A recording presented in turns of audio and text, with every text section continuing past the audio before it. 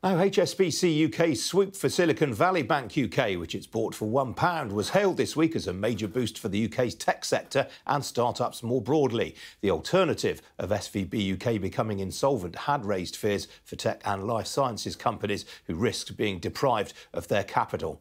But what does the future hold for those businesses once the bank is owned by HSBC? Well, with me now, I'm pleased to say, is Ian Stuart. He's Chief Executive of HSBC UK. Ian, welcome to you. Thank you. What made you want to buy this bank?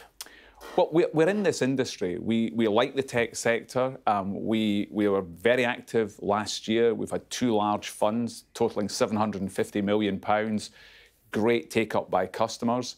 But, you know, on Friday, I did not think we would be buying another bank come Sunday. It was opportunistic, but it allows us, I think, to accelerate our strategy by 2 or 3 years. We're very excited with what we've got. We've got really good people. And I think we've got actually a very good business that's been well run in the UK.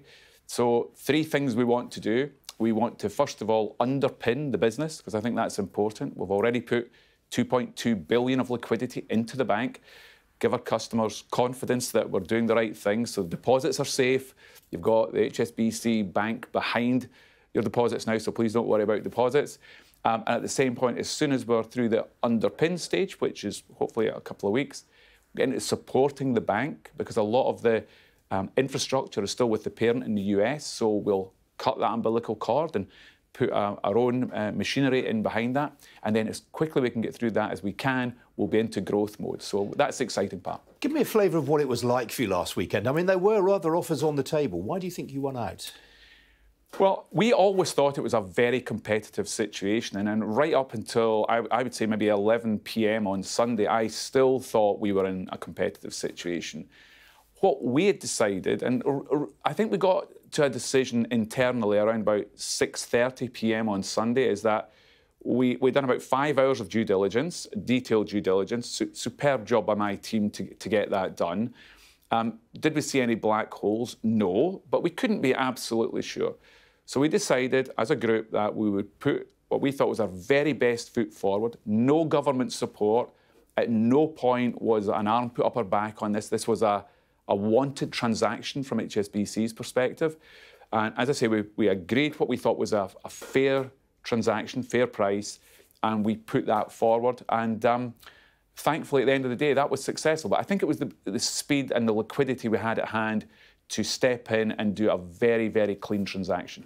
What about the quality of the loan book? I think it's got £5.5 billion worth of loans outstanding. Yeah. You won't be looking to call any of those in or change the terms on which those loans were given?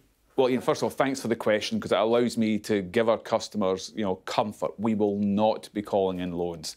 It's quite interesting, actually. Our investment bank colleagues really helped us understand the loan book, explained what the bulk of the loans were. We got comfortable with that really quickly. It's quite a short-term book. There's bits that I have to say we were a little bit less sure of because we just didn't have the time. But by that point, I mean, we are a very large bank. We just put it through our sort of model, and we thought we can live with that. And we made a decision and carried on.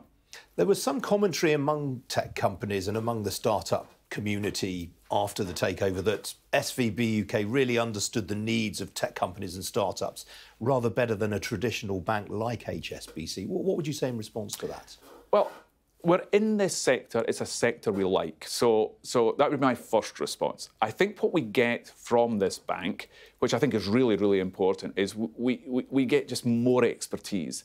And I'm absolutely delighted that Aaron Platts has agreed to stay on as CEO, and we'll announce that more formally later, but I don't mind telling you that today. And Aaron is a real driver on this business. And with the team that she's assembled there, I think we can really accelerate our plans and take that expertise and do other things with it across what is very much an international bank in HSBC.